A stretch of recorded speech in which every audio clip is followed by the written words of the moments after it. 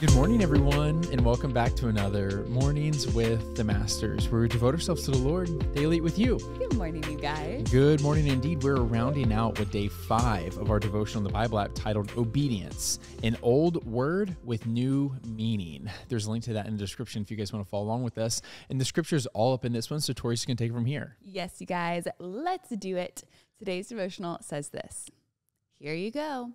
Here comes your answer. Is there something on your mind right now that you just can't find an answer to? Yes. Maybe it's the question of what direction your future should take. Maybe you have 2 job offers to choose from, or maybe there is nothing happening in this area at all. You are unemployed and wonder what to do next. Maybe you are questioning whether you are doing everything right in raising your children, or you ask yourself whether it makes sense at all to bring children into the world this day and age. Do you know how to be obedient to God in the midst of these important questions? In Proverbs, it says in this context, this is Proverbs 2, verses 3 through 6. Indeed, if you call out for insight and cry aloud for understanding, and if you look for it as for silver and search for it as for hidden treasure, then you will understand the fear of the Lord and find the knowledge of God. For the Lord gives wisdom. From his mouth come knowledge and understanding. Calling out for insight and crying aloud for understanding sounds like a lot of work at first, and it is. I know, I often wish I could just pray for it once and it would happen right away. Kind of like, here you go, here comes your answer. But God wants us to be obedient to him and strive for the answers, to keep at it, even if we don't get an answer at the moment. Why? That's what the verse says, and it doesn't hurt to repeat it.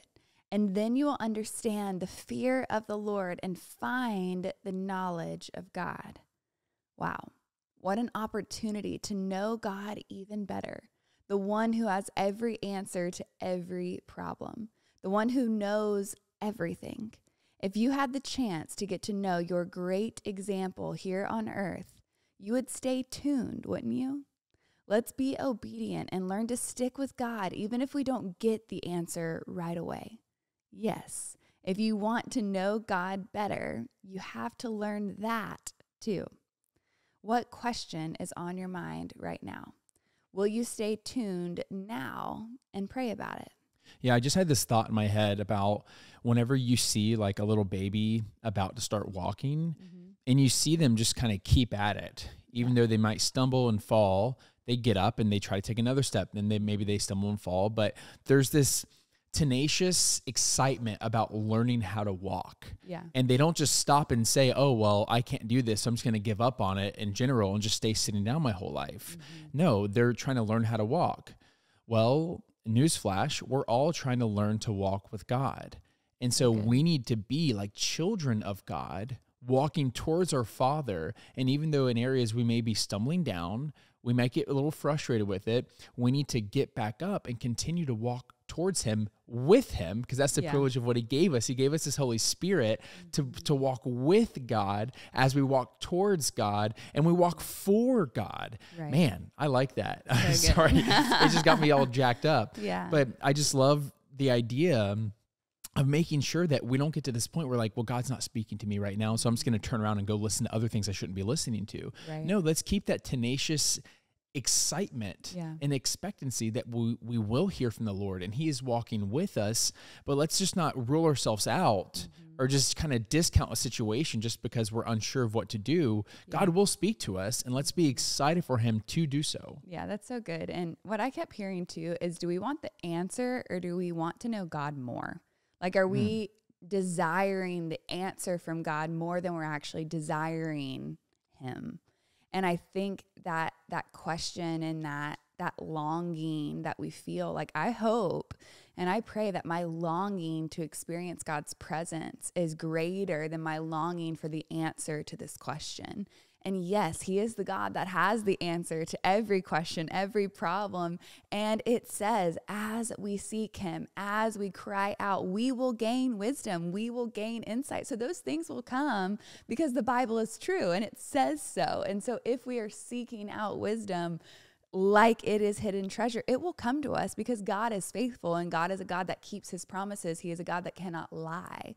But inside of that, I think the deeper question is, and the reason I feel like it's so important, and I feel like the reason God may not answer us right away is because he wants to continually hear from us. If he just gave us the answer and then we just moved on, then it's almost like we don't get to experience this intimacy and this extra time with him. And so I think just realizing the beauty of an answer we have to wait on, the beauty of the patience that comes from not getting the answer right away. Like God is always doing something bigger and something inside of us. And yes, he is going to reveal that answer to you at the right time. And so we have to believe the best of God. So if you have not heard from him yet, if you have not, like what the devotional was saying, like you are longing for the answer to this specific question, let me tell you, Chad and I are in our season of so many unknowns right now, and we want some like particular answers. It'd be very nice. We'd probably feel a little more stable and a little bit more at peace. But here's the thing, God is teaching us other things right now.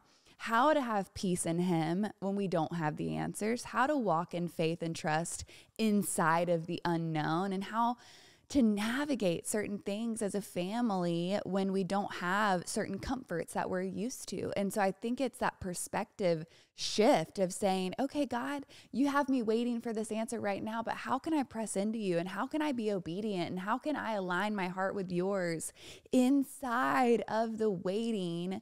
Because it's beautiful, because you have purpose for me in the here and now today. So how can I walk in obedience to you today, even if I don't get the answer that I want right away? Yeah, and it makes me think of the prodigal son, where he told his father, like, I want my inheritance before you pass. Right. And his father obliged. And what he basically was saying is that I want what you have for me. I don't want you. And then he left and he squandered it and he found himself in a dark, bad place. And what did he have after he lost it all? Nothing. Well, he had nothing, but then he ran back, and what did he have? He had everything. He had the one thing that he truly needed, which is the loving embrace and acceptance of his father. And so I think sometimes God can be protecting us from us. Right. That's not always meant to be like an attack, because I know a lot of the things that we all are praying for are good things. They're sweet things. But let's just make sure that we're reminding ourselves, it is important to remind ourselves of this, that God knows best. And I know personally how hard that can be to embrace, because sometimes I'm like, God, this would be great if you healed that person, if you did that thing. And I don't know all the answers to all those things, but I do know that God does offer us a peace which supersedes our own understanding of the manufactured will that we can develop on our own. And so doing what Tori said and giving God the benefit of the doubt that he does know best and he wants what's best for us, but for his big perspective picture of him redeeming things, right? Not about our own personal castles, but about the kingdom that he's building. There's something bigger happening here, and it's important to have that perspective shift, as it'll change the way we go from saying, God, I want your stuff, versus God, I want you. So good. Want to pray something out? Dear Heavenly Father, Lord, we thank you for this devotional. We thank you for the beautiful reminders, God, but most of all, we just thank you for your presence.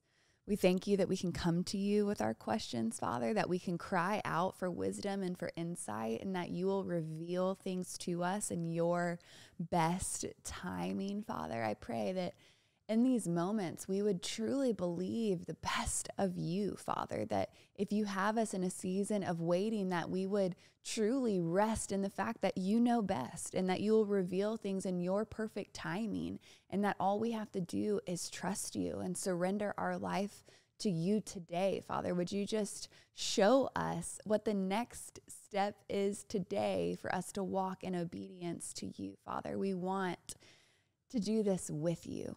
And so, Father, I pray that as we press in today, as we draw near to you, that you would draw near to us, that we would feel you in new ways, that you would truly give us that backstage pass, Father, so that we can see what you're doing behind the scenes, so that we can see what you're doing in our everyday mundane. Father, we know that you are always moving, always active, always with us, Father. You never leave us or forsake us. So can we find peace in that today? Would you cover us with your peace today?